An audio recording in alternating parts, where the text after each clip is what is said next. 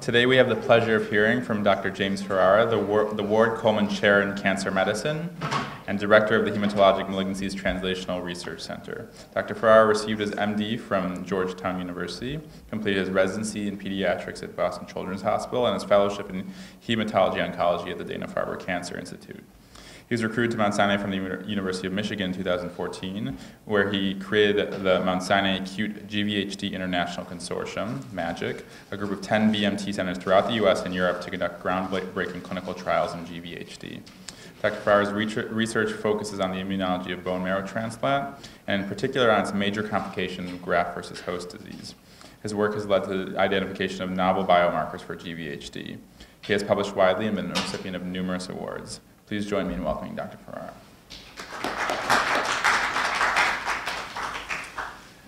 So good morning and Happy New Year, and thank you all for coming this morning to hear about an update of what I find to be a very exciting story, and it has Mount Sinai written all over it. So I'd like to tell you about the progress that we've made in identifying serum proteins that can predict outcomes after hematopoietic cell transplant.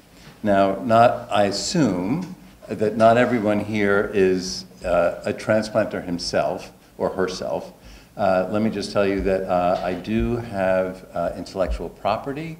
We have a patent on acute GVHD biomarkers. And I receive royalties from Viracor because this is now a commercially available test. And I'll tell you a little bit more about that later.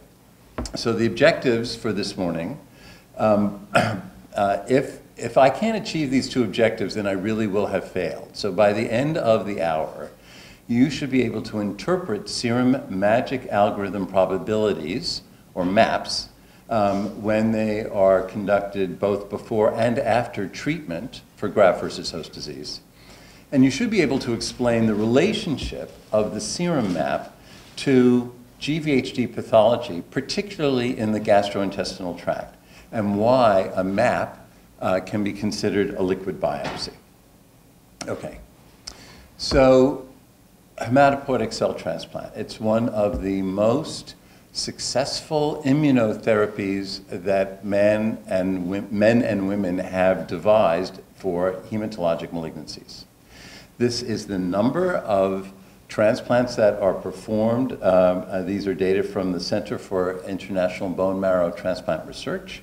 And you can see that in the late Middle Ages, when I was a house officer in the 1980s, there were very few transplants done. The green is allogeneic transplant, which simply means a donor that is not an identical twin. And then an autologous transplant, which are stem cells from yourself.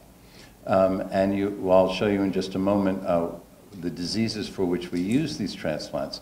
But you can see that, for example, between the year 2000 and 2010, there was about a 60% increase in transplants, and about every 15 years, the number of transplants in the US doubles.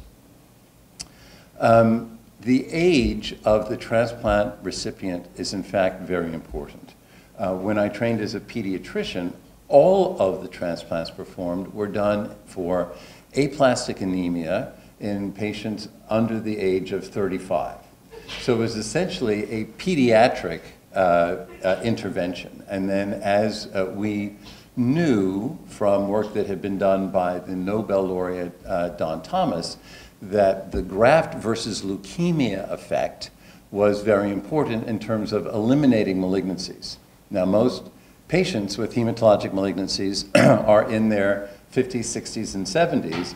And so over the past 20 years, let's say, you can see that as the number of transplants increased, the number of patients who were in their 60s and now even in their 70s, those are the groups in which the transplants have increased relatively in the largest proportions. There are significant challenges in delivering high-dose chemotherapy, radiation chemotherapy, and an allogeneic transplant to patients in their 60s and 70s. And graft versus host disease is among the most serious of those complications. So the work that we're doing here is really very much related to making transplants safer and more effective for our older patients. Here are the indications for transplant in the US. This is from almost 15,000 patients, and this is the year 2016. What you can see is that the diagnosis of multiple myeloma overwhelmingly receives an autologous transplant, so it's really a way, an autologous transplant is really a way of delivering high-dose chemotherapy to a patient. In this case, it's usually melphalan. For non-Hodgkin's lymphoma, it's only about 20% of the patients receive allotransplants.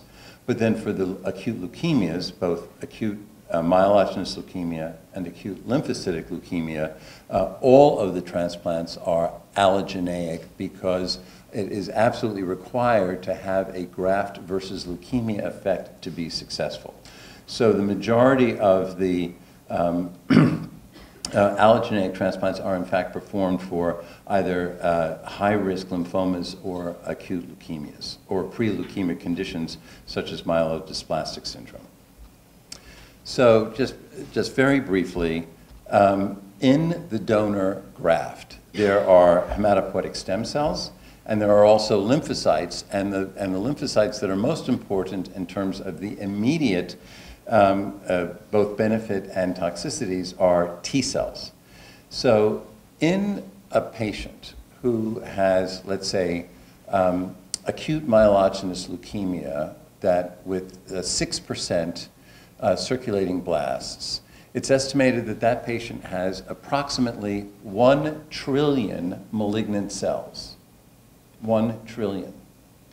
So if you give high-dose chemoradiotherapy and you get a 99.9% kill, you're still left with 0.1% or 1 billion malignant cells after the chemotherapy.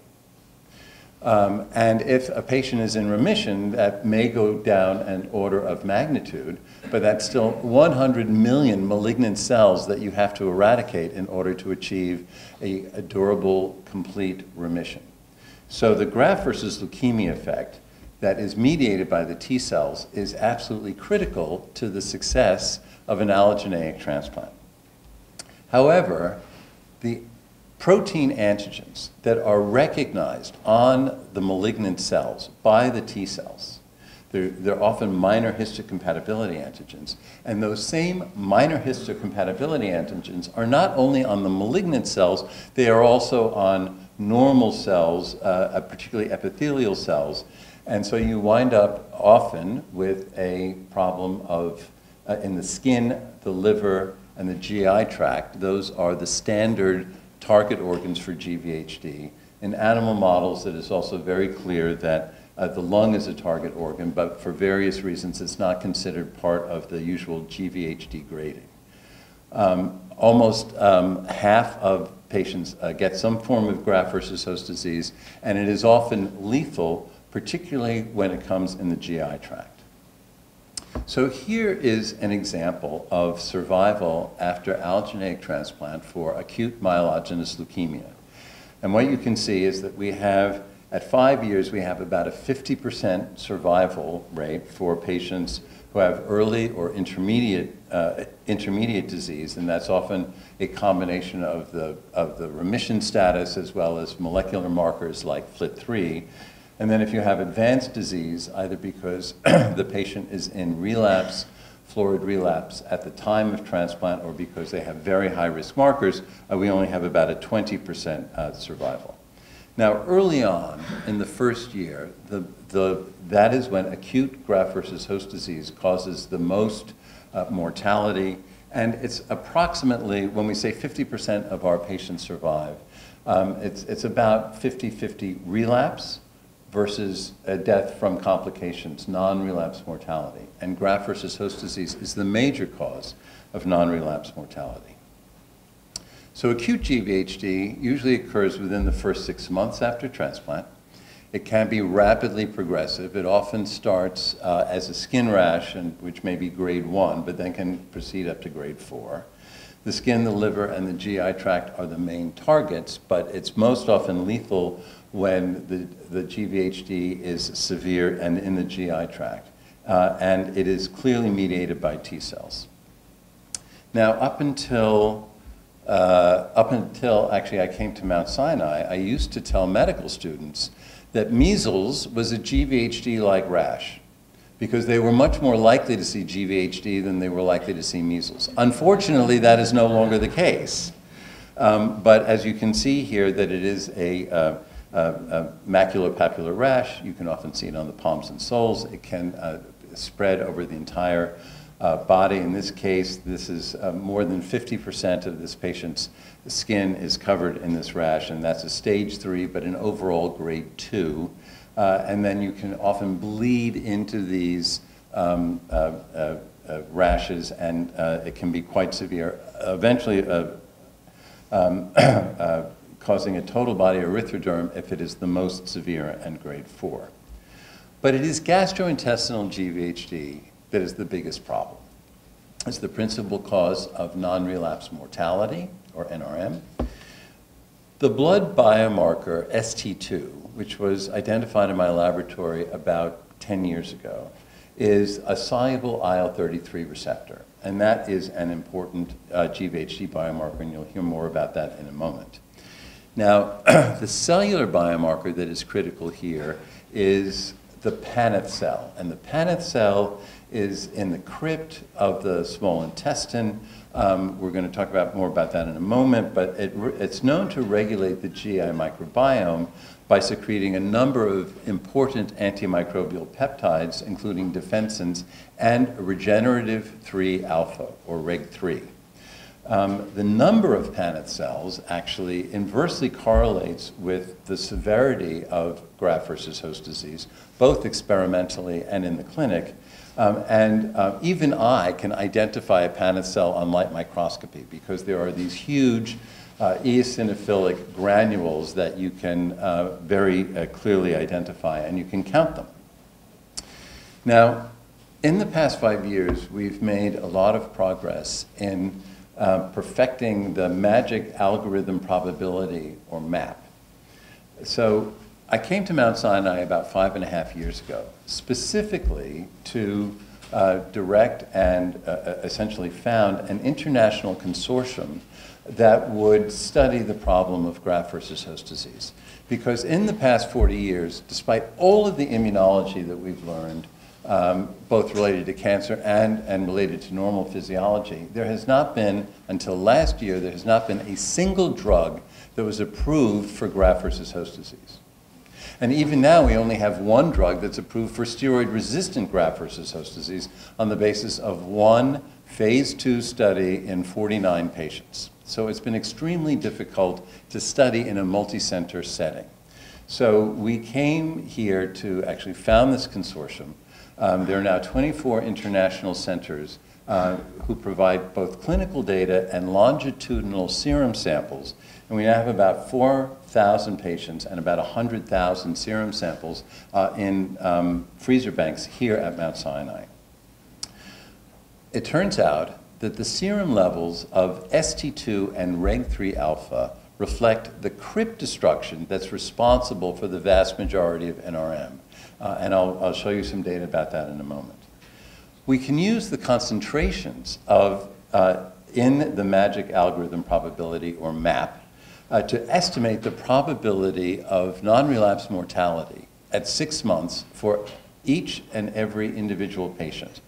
It's this rather formidable logarithmic equation that you see at the bottom there, but we have now used it in thousands of patients and shown it to be really quite reproducible. Here's an example. This is a study that we published now almost 5 years ago, just when we were starting out. And this is for each patient, when we take a serum sample, and we look at the concentrations of these 2 biomarkers, we combine them by that algorithm, and we get a single probability of non-relapse mortality. This work had initially been done at the University of Michigan in Ann Arbor, so we called them Ann Arbor scores. And low risk was Ann Arbor 1, and intermediate risk was Ann Arbor 2, and high risk was Ann Arbor 3. And so you can see the actual ranges here for each of these risk scores, and you can see the non-relapse mortality here, and this was in about 200 patients, and then you can see the overall survival. So these are highly, this serum probability is generated at the onset of disease when someone might only have, for example, a grade 1 rash, which does not predict how the disease is going to progress. You can't tell that from the initial manifestations of the disease. So this serum probability can tell you that, and you can see the result in terms of the overall responses to therapy and overall survival. Now, the initial algorithm actually had 3 biomarkers. And when they changed, we did not develop our own antibodies. We measure these biomarkers by ELISA. We did not develop the antibodies. We used commercial kits. And when the commercial kit for ST2 changed, the capture antibody changed, it became more sensitive, but in a nonlinear fashion. So we had to rederive the algorithm. And when we rederived it, it turned out that the TNF receptor type 1 was no longer needed. So we got all of the information that was required for an accurate probability from both Reg3 and ST2, and we published this 3 years ago.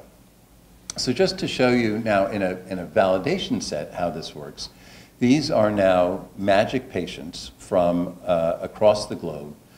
These are 252 patients whose onset clinical grade of GVHD is grade 2. So that's either maybe a little bit of diarrhea, it's less than a half a liter, or a skin rash that is greater than 50% of the body surface.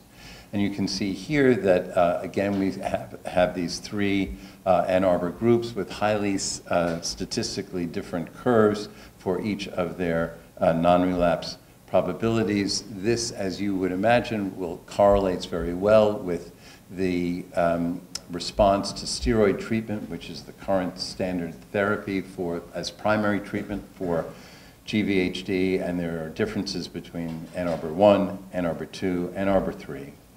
And what's most interesting to us is that, in fact, the majority of patients, when they present with graft versus host disease needing treatment, it's 2 milligrams per kilogram of steroids, and that often extends over several months. The majority of patients, over 60%, are now actually at low risk. About a quarter of the patients are intermediate risk, and 15 of the patients are at high risk. So we really can now start to use these biomarkers as risk stratification tools for the initial treatment of graft versus host disease. Now, let me tell you a little bit more about the biology here, because it's really important in our evolving understanding of how both immunosuppressant therapies work and don't work. So in the GI crypt, there are intestinal stem cells. This is work initially done by Hans Clevers now over a decade ago. And we know that the LGR5 positive cells can generate all the cell lineages in the crypt and the villus. But these stem cells, shown here, often live next to Paneth cells that are sometimes called the stem cell bodyguards.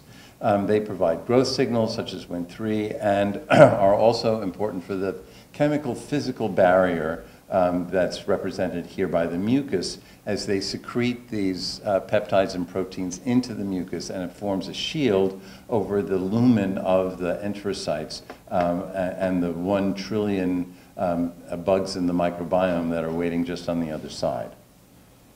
Now, regenerative 3 alpha, it's alpha in human, and the mouse homologue is gamma, so it's regenerative 3 gamma. And you will sometimes see in the mouse experiments, I'm using the Reg3 gamma icon.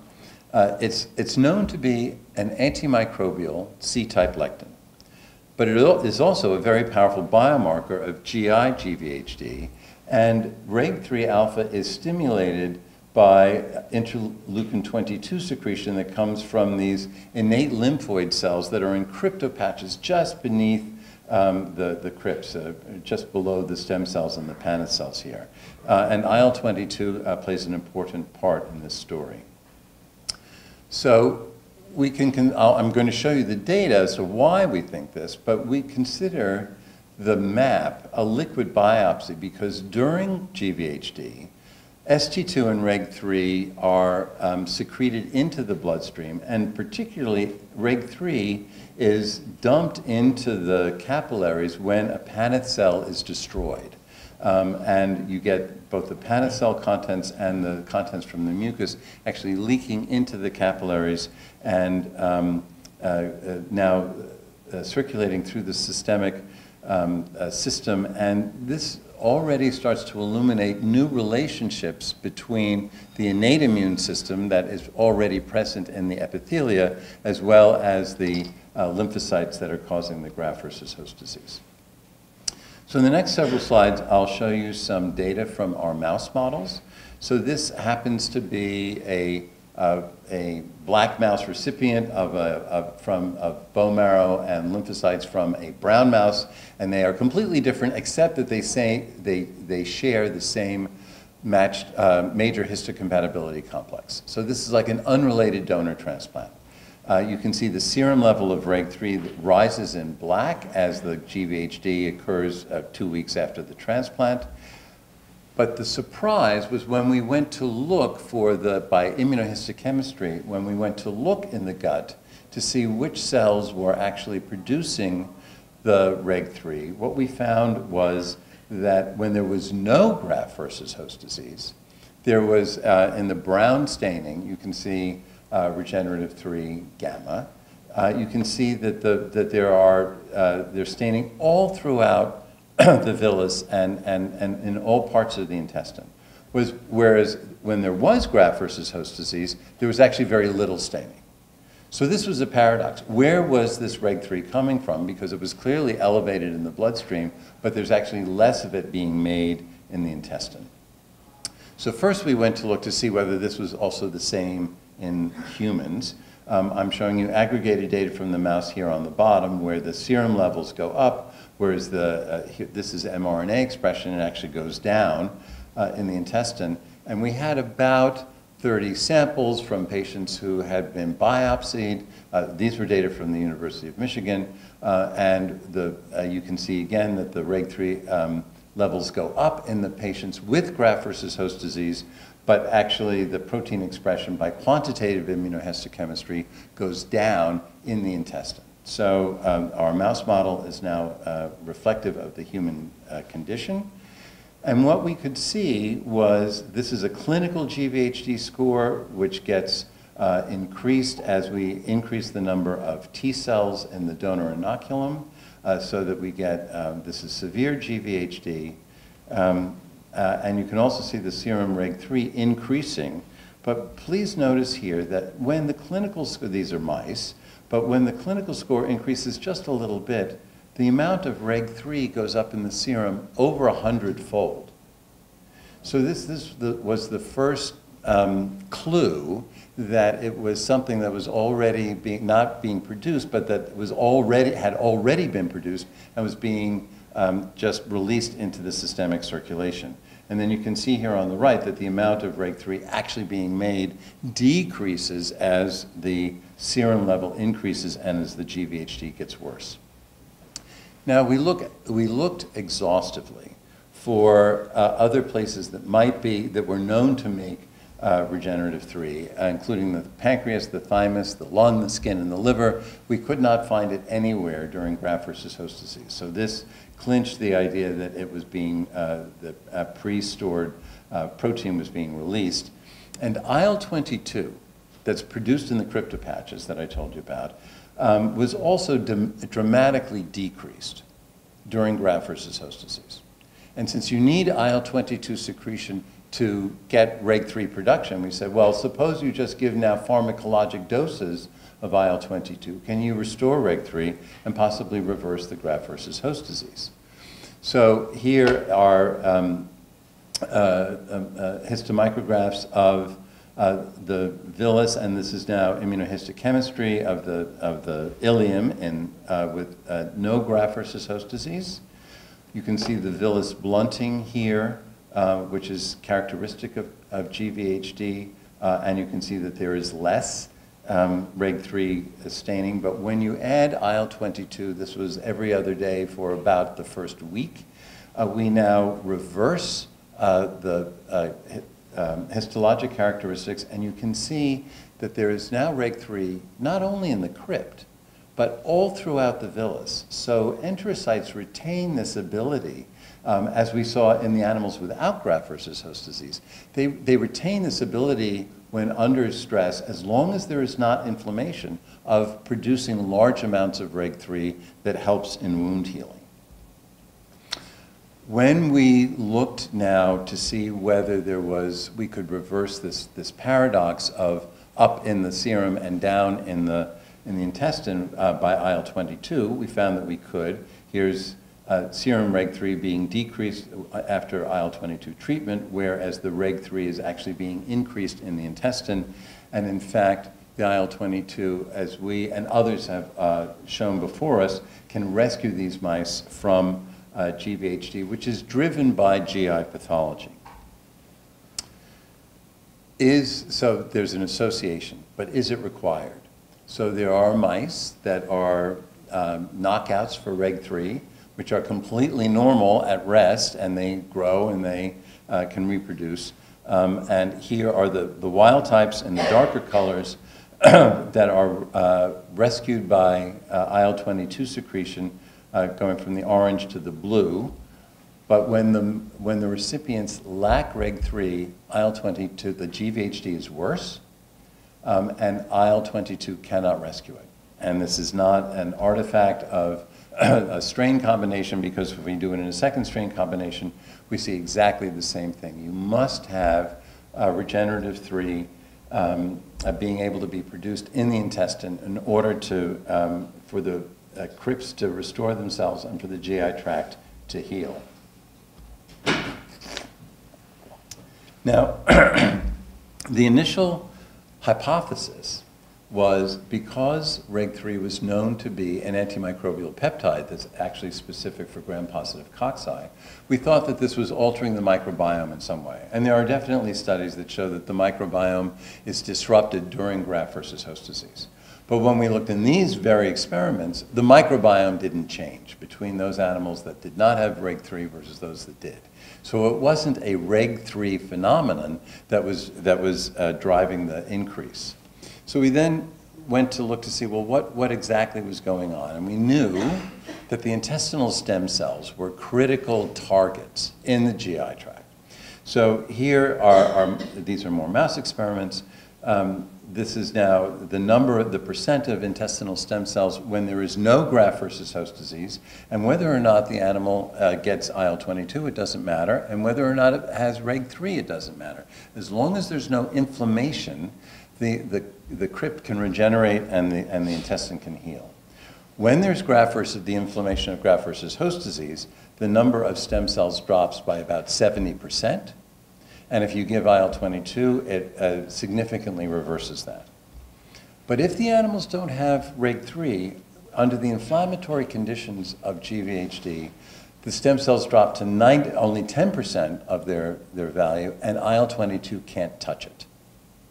So the intestinal stem cells were definitely requiring REG3 to regenerate under the inflammatory conditions of GVHD. And then when we looked at how they were dying, because apoptosis is an important pathologic marker of GVHD, we could see indeed there was increased apoptosis under wild-type conditions that was reversed by IL-22. But when the mice lacked REG3 under GVHD conditions, their apoptosis now increased 6 to 8-fold. So that suggested that there might be a separate function for REG3 independent of its antimicrobial properties. So we then have started now some in vitro tests, and we looked first at epithelial cell lines and found that in fact, the stress that can be induced with a SMAC mimetic and TNF-alpha can be reduced when REG3 is added. And when we look at the viability and just now increase the dose of REG3 that's added to culture where there's no microbiome at all, right? These are sterile conditions. We can see that the stress that was initially caused can be absolutely alleviated by adding REG3.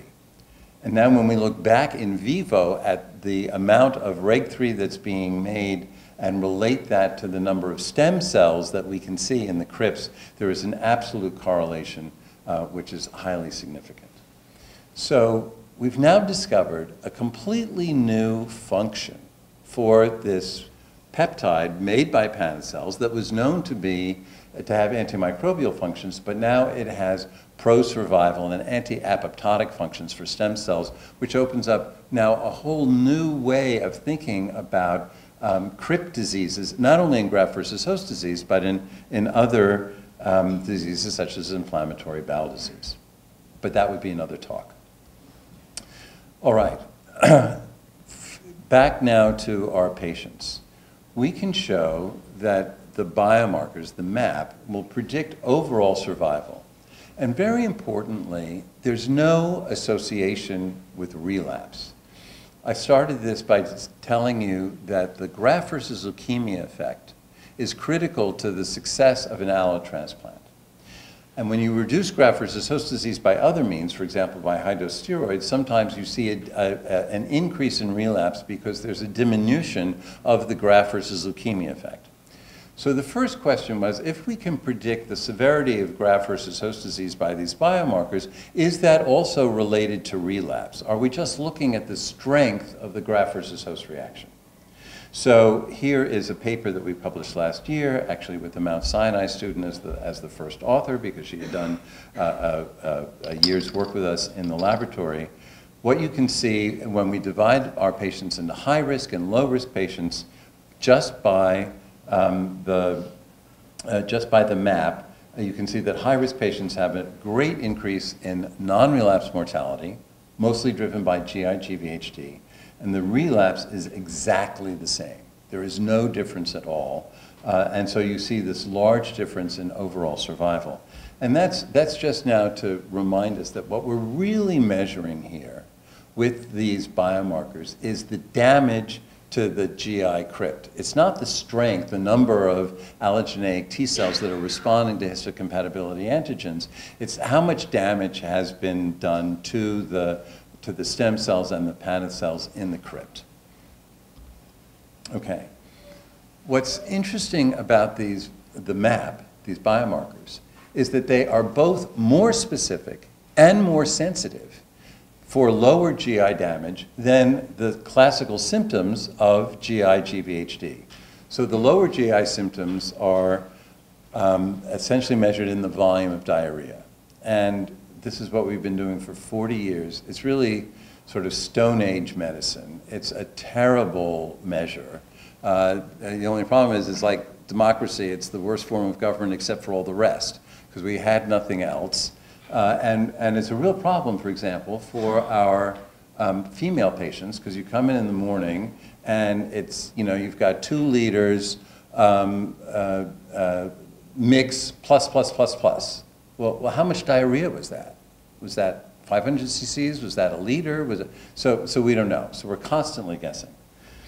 When we looked at the biomarkers, and we looked in both in patients where there were GI symptoms that were present, so they had diarrhea, as in this case, we see that there's about a 40% difference in those patients who are low risk or high risk by biomarkers when the diarrhea is present. So it's both more specific and it's more sensitive. We can find about a quarter of the patients who actually have high-risk biomarkers even though they don't have diarrhea. So the diarrhea isn't actually reflecting the amount of crit damage. It's all the other pathophysiology that's kind of downstream from that. So we now have these biomarkers that are both more sensitive and more specific. In fact, the map can predict non-relapse mortality in all patients, including those with clinical responses to their GVHD treatment. So this is a validation set of about 267 patients. They've got this non-relapse mortality at 1 year is about 15%. And now when you use the biomarkers, you can see that 10% of these patients, even though they've had a clinical response to their GVHD treatment, still remain at high risk and have almost a 40% non-relapse mortality compared to the 90% of patients, which is initially what you thought was everyone, who are low risk. Even more interesting are the patients that don't respond to therapy. This is usually considered 1 week after transplant. Here it's about a 40% non-relapse mortality at a year, and in these 100 patients, almost, actually more than half, 57%, were actually low risk by biomarkers, and they only had a non-relapse mortality of 20% compared to the other half, which had an NRM of 60%. So we can use these biomarkers regardless of the clinical phenotype in front of us in terms of whether the patient, the severity of GVHD or whether they've responded to therapy. We now looked at whether the map could more accurately predict NRM at various time points and whether it could be considered a response biomarker. So here you have the receiver operating characteristic curve, the areas under those curves. It's a C statistics. It's often used as an important measure of the accuracy of any test, including a clinical test. And something that's greater than 80 is considered to be very good.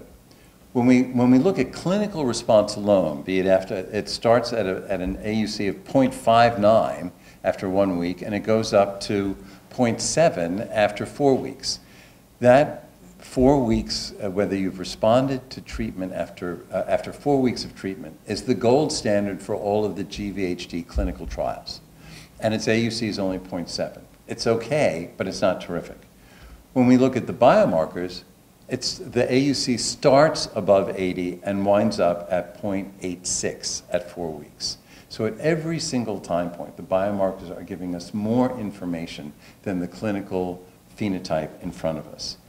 In fact, biomarkers after 1 week of therapy give us significantly better and more accurate information than the clinical response after 4 weeks of therapy. So what we're always looking for is actionable information as soon as we can get it, and this is very likely to change the way we now manage our patients because it is so much more accurate even after 1 week of therapy. We also look to see whether we could combine the clinical phenotype together with the biomarkers. So we took a new training set, we let the biomarkers fall where they may, and we tried to make up a new algorithm. But when we put them together, the biomarkers and the clinical responses, we could not get a test that gave us better information than just the biomarkers alone. So if you had one piece of information, if you've got in front of you in clinic someone with a new rash or new diarrhea, you think it's graft versus host disease. If you have one piece of information that you want to get, it's not what the severity of the GVHD is at that moment. It's what are the serum biomarkers and what's the crypt destruction that's going on in the GI tract. Now we are going to look to see whether we can evaluate whether a change in biomarkers actually can be used as a measure of how well the therapy is working. So we now looked at wherever the biomarkers started at week 0, and then we intervened with whatever the systemic therapy was. For 90% of these patients, it was steroids, and then we looked after 4 weeks and saw where the maps were. Here are the patients at lowest risk, so they start with the lowest maps, and you can see that, and in blue is the patients who survived, and in the Mount Sinai red are the patients who died. And you can see that all of the deaths are clustered in the patients who have the greatest increases in their map. And when we aggregate this, we can see that it's a statistically significant difference. In the Ann Arbor 2 patients, remember, those are in the middle. Now you see that there's even more of a sort of a separation here, with most of those surviving here and then those that were dying over there. That's a very statistically significant difference. And even with the highest, the patients who start with the most crypt destruction, those who survive are the ones that have the greatest decrease in their maps. And so you can see that that's also a statistically significant difference. This result suggested that we could try to aim our therapy to get below a single threshold. And when we looked, when actually we did computer learning and machine algorithms to decide, is there a single threshold that actually divides patients most effectively into low risk and high risk, it did come up with an answer, and it happened to be the same threshold that we had previously determined was the risk between Ann Arbor 3 and Ann Arbor 2. It's a 0.290. This is work, again, done by a medical student that was published 2 years ago. And what we found was, for the Ann Arbor 1 patients, who are at lowest risk to start, if 5% of them actually go above this threshold during their treatment for GVHD. It's only 5%, but if you go above that threshold, you now have a 50% overall survival compared to about an 80%. Using that same threshold, we saw the same pattern for Ann Arbor 2 patients that start at intermediate risk, but now there it's 27% of the patients rise above that threshold as opposed to 5%. And for the Ann Arbor 3 patients who start above that threshold, they have to come below it. Only a third of the patients come below it, but they also have a highly statistically improved outcome compared to those that stay above the threshold.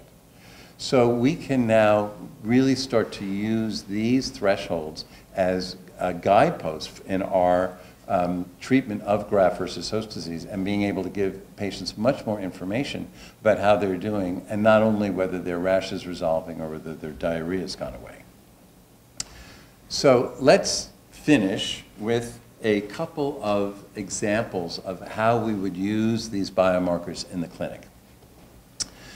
So our first case, this is a 33-year-old female. She's got FLT3 positive AML that's in second remission. She receives a transplant from an unrelated volunteer donor. She receives high-dose conditioning with fludarabine and busulfan. She receives tacrolimus and methotrexate for her GVHD prophylaxis. Her initial transplant course is unremarkable. She engrafts on day 13, so that's when the white blood cells return into the, you can see them now in the peripheral blood, and she's discharged 4 days later. So she has no complications initially from transplant. Her first clinic visit is fine, but when she comes back for her second clinic visit 12 days later, she now has an itchy rash that's 80% of her body surface. That's a stage 3 skin. She's had 2 episodes of diarrhea. I mean, at least when patients come to me in clinic and they've said how much, how are your bowel movements? Oh, I've had diarrhea. How much diarrhea have you had? They never say 350 cc's or 700 cc's. I was on the toilet all day. Well, how many times? At the University of Michigan, we actually, while patients were in the hospital, we quantitated how large an average episode of diarrhea is for these patients, and it's about 200 cc's. So if she's had 2 episodes of diarrhea, that's 400 cc's, that's less than a half a liter, that's still GI GVHD grade 0. So, and her bilirubin is 1.7, the first tick is at 2.0, so she's got an overall grade 2 GVHD. This would normally have us start systemic steroids, and we might. We send the biomarker results. She's got a moderately elevated ST2, actually at about 50,000, but her reg 3 is at baseline. It's at the lower limit of detection. So her overall map is only 0.12, 0.119. She's in Ann Arbor 1. So she has she's very likely to respond to steroids only. She may not even need steroids. So here at Mount Sinai, this patient would actually be eligible for a clinical trial in which we are trying to avoid steroids completely. And so it's a phase 2 clinical trial of a JAK1 inhibitor, itacitinib. And if we didn't have a clinical trial, and I was caring for this patient, I would say, okay, you have low-risk biomarkers. We want to see if we can give you as little steroid as possible. So instead of starting at 2 per kilo, we'd start at 1 per kilo or even less, maybe at 0.5 per kilo, and try to do a rapid taper. We'll come back to our patient. It's the same patient. It's the same phenotype. And now we send the biomarkers, and we get actually the same SC2 result, but now her reg3 is almost 100-fold higher, and her map is now 0.317. She's at high risk. She has a 40% non-relapse mortality at a year, and she's not likely to respond to steroids. So she needs more aggressive immunosuppression as early as we can get it. And here, there is a phase 2, and in fact, throughout MAGIC, there is a phase 2 clinical trial of an anti-alpha-4 monoclonal antibody, natalizumab, plus steroids as primary treatment. Okay. Same patient, who is now high risk. She gets treated on the natalizumab trial, and she comes back 8 days later. Her rash, it's maybe a little better, but not much. Actually, she's still got about 65–70% of her body surfaces covered with this rash. She now has 1 loose stool, whereas before she had 2, but she's still a GI 0, and her bilirubin hasn't changed. It's 1.8. Technically speaking, this is grade 2 acute GVHD. And technically speaking, this is no response, because that's exactly what she had a week ago by our current grading system. So we send the biomarkers, and now what we find is that her SC2 hasn't moved very much, but her reg3 has decreased by 70%. So now her map is 0.229. She's actually low risk after treatment. When we look at all of these patients, they only have about a 15% non-relapse mortality at 12 months with an 80% overall survival rate. So for her, even though she, quote, is a non-responder, she actually is a responder by the biomarkers, and we know that we can look at the biomarkers as a response. And so the recommendation would be to continue her on the clinical trial of natalizumab and steroids. So to conclude, the MAP uses the serum concentrations of SC2 and reg3, and it provides a liquid biopsy of GVHD damage to the GI crypts that can predict long-term outcomes. Reg3 is a panicell protein with unexpected pro-survival properties that directly protect intestinal stem cells from GVHD damage. The MAP, after 1, 2, and 4 weeks of treatment, it's a better surrogate for surrogate endpoint for 6-month NRM than clinical responses. And after 1 week, the MAP is more accurate than the clinical responses after 4 weeks. The changes in biomarker probability predict non-relapse mortality and can guide therapy, and movement to above or below the threshold correlates with 5-fold changes in NRM. I want to highlight that all of the work of the MAP as a response biomarker was done by a sensational Portal student who's here at Mount Sinai. He's the class of 2020. He spent 1 year with us looking at these biomarkers and correlating them with clinical outcomes. In 2019, he received not 1, not 2, but 3 research awards, including at the Acute Leukemia Forum, a translational science meeting in Washington, D.C., and at the American Society of Hematology a month ago. He received the Outstanding Abstract Achievement Award for the best abstract by a medical student. He's also a first author manuscript in Blood Advances that was just published last month. So let me acknowledge the other people who did this wonderful work. Dongcheng Zhao and Sam Zhang are in the laboratory working on the animal studies. The MAGIC Data Coordinating Center and Biorepository is led by my terrific colleague, John Levine. Umut Özbek is our biostatistician, and here are the MAGIC centers. And none of this would have been possible, of course, without the NIH support from the PO1, but particularly the support from the Tisch Cancer Institute and the ability to set up MAGIC here in New York. Thank you so much for your attention. I'd be delighted to answer any questions.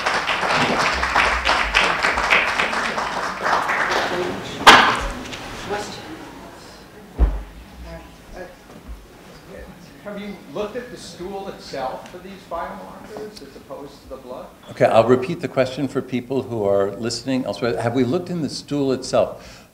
We have not. When we tried doing some of these studies in the animal experiments where it's a little more controlled, they were quite variable. And we don't know whether that's because they're degraded. You would imagine that you would be able to see some, but it just wasn't as quantitative. But you would expect that you might see some changes in the stool. The Reg 3, just to clarify, is it a cleavage product?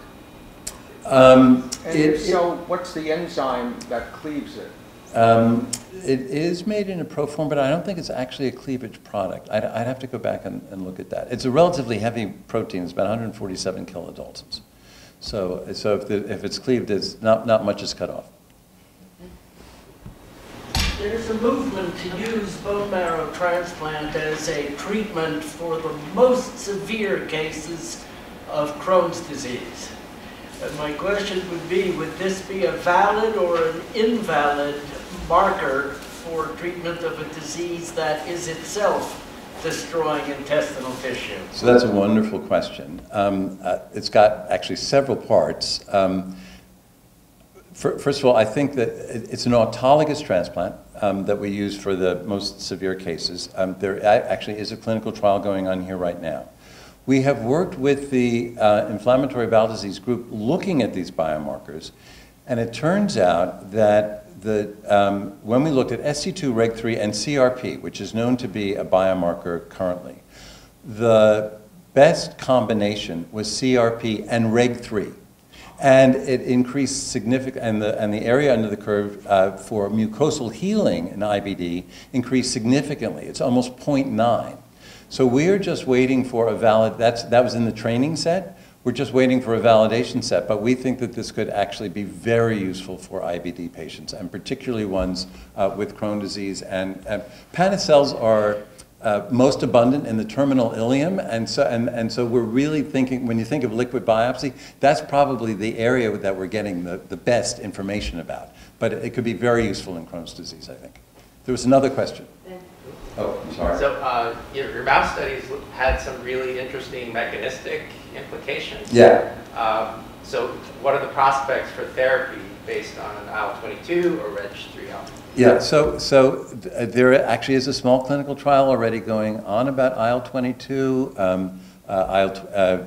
It turns out that getting Reg3 into where you want it may be difficult. So we have experimented actually with, could you put it into a bacterium that produces it? But that's a whole other non-immunosuppressive way of looking at therapy for graft versus host disease, and particularly focused on the gut. So that there are studies going on. One last question. So another issue that you really sort of raised was the microbiome, and there have been some studies correlating the changes in the microbiome with graft versus host disease. I'm wondering if you've looked at the microbiome to see which organisms or what kind of changes in organisms occur and correlate that with the biomarkers. Yeah, so that's a very interesting question. We actually have done some work on that because, and others have, particularly Sloan Kettering, have done lots of work on that. We could, in terms of Reg3, we could not actually see a difference in terms of the microbiome. Now, that doesn't mean that the microbiome isn't important, but when people have looked at this, it seems that Enterococcus is one of the worst offenders, and certainly the correlation between increases in Enterococcus and the severity of GVHD, that seems to be holding up. And there was just several weeks ago, a paper in Science Translational Medicine about Enterococcus and the microbiome and GVHD, which I would refer you to, because it's really very interesting. It's complicated, but it's interesting. Thank you very much. Thanks. Thanks very much.